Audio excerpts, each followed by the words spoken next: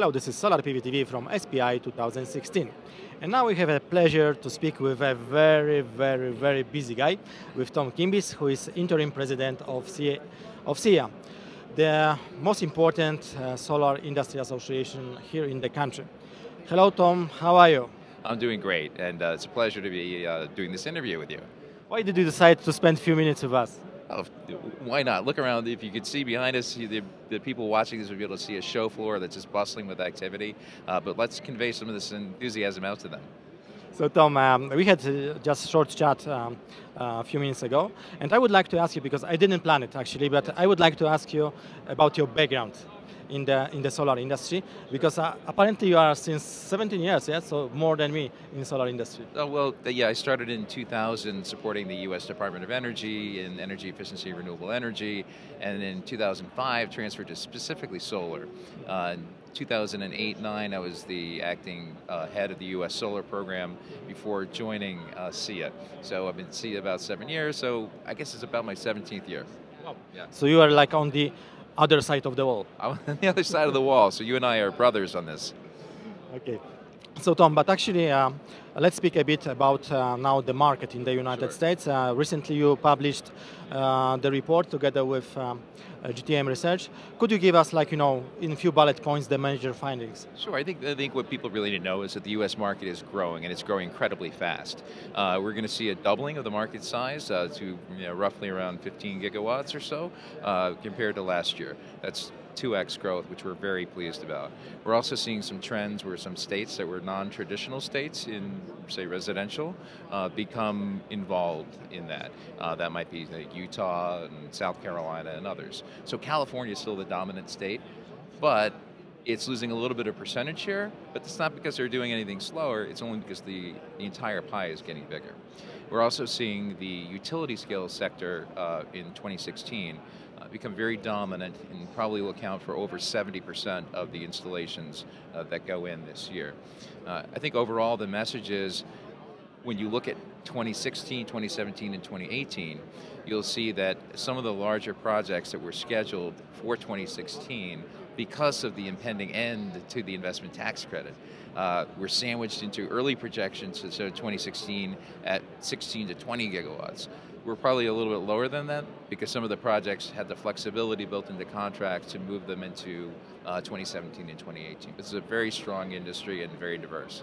But do you think also, because we had some discussions with a few industrials and they are quite skeptical and a bit afraid about the growth next year. So what is your opinion on that? I think the growth next year, what we're projecting is that the growth is not going to be as high as it was from 2015 to 2016, partly because of this project push into certain, kind of smushed across a few different years. But we're still seeing steady growth. I mean, that might be somewhere between a 30 to 40% growth rate. It's going to depend a lot on policy as well. We're looking at the policies. This is your job, yeah? And the policy is moving down to the state level, where some of my colleagues at SEIA are working very hard to make sure that states are open for business. There's key decisions, across the country that we'd like to see happen. But overall, I still think the costs are falling, Thomas. And with that fall, from last year to this year, we saw an 18% fall in the cost of solar. And we're pretty far along the cost curve in terms of solar.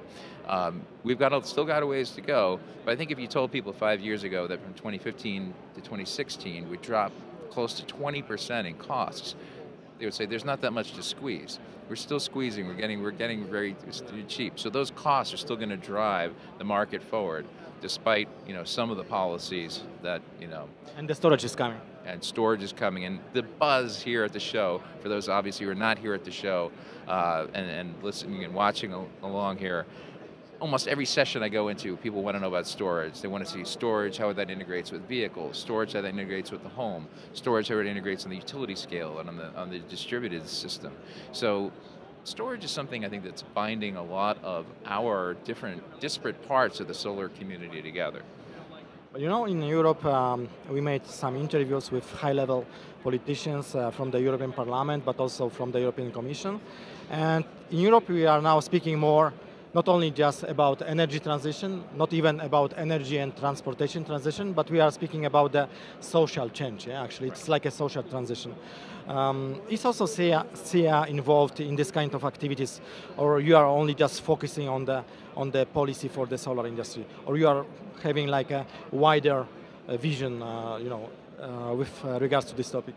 I think we have a wider vision, and that's why we're working with companies, non-traditional companies such as General Motors, such as Microsoft and Google, because what they're trying to do is look at this as not just an incremental growth in the production of solar panels as simple electricity producers, but changing the actual lives of everyday Americans. So they're looking 10, 20 years out, but that reality could be a lot closer. The more that our culture and is open to renewables and open to change, which is always hard, and the more that our systems and infrastructure is geared towards an electrical one, the more that we're able to incorporate home, car, energy production and at a distributed level and our mines. So I think what we're seeing here is that there is, as you said, in the mines is so important, there is a social change. Our mission is to grow the industry at SEIA.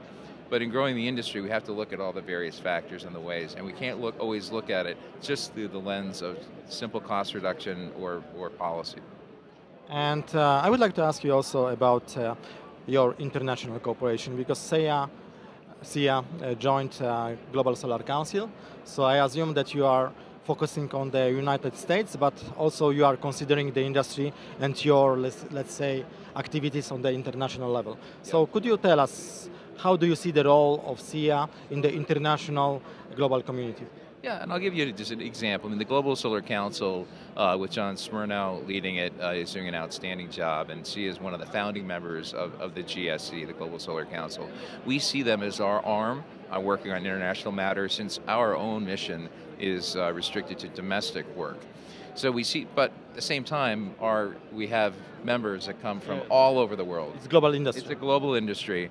So, for instance, codes and standards work. It's so critically important. We had a seminar here yesterday that had almost 100 people at it, and they're here because these are the types of things that standardize and unify an industry so that it drives down costs. If you have that just within the 50 states, that's great, but it's much better if you're able to work internationally, and that's where the Global Solar Council can provide us with guidance and provide us an avenue to achieve those sorts of cost reductions. Actually, I wanted to congratulate you. Thank you, sir. This is for yesterday's announcement of the national PV recycling scheme. So it means that also United States now understood that solar should be double green. It is, and I know it's something, a passion of yours as well, and we're proud to have this announcement. We've worked with First Solar and SunPower and others, Trina, on this as well. And what we're trying to do is provide a structure so that companies in the United States, it can be easier for them to understand the cradle to grave nature of solar, for them to seek out recycling and do so through a centralized system of recyclers. And to date, the problem has been that a smaller and even some of the larger companies don't exactly know where to turn. So SEIA can play that centralizing role in helping drive down the cost of recycling and also incentivizing them to go ahead and do the right thing. Okay, so at the end, Tom, I give you the opportunity to promote a bit SEIA. So in bullet points, why the international companies should join your organization? Well, I think what we see first and foremost is that international companies join SEIA because they want to understand how the United States market works.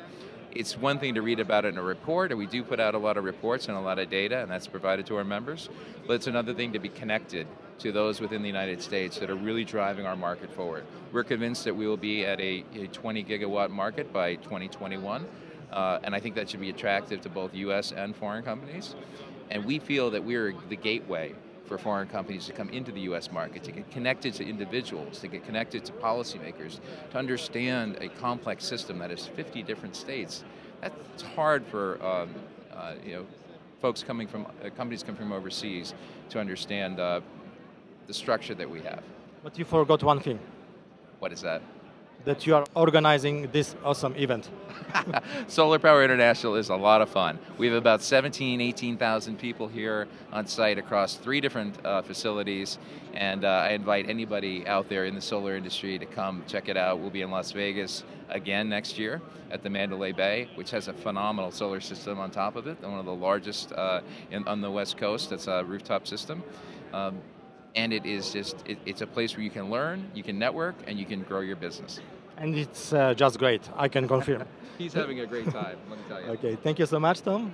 That was Solar PV TV together with Tom Kimbis, who is the interim president of SEIA, Solar Energy Industry Association from the United States. Thanks for watching.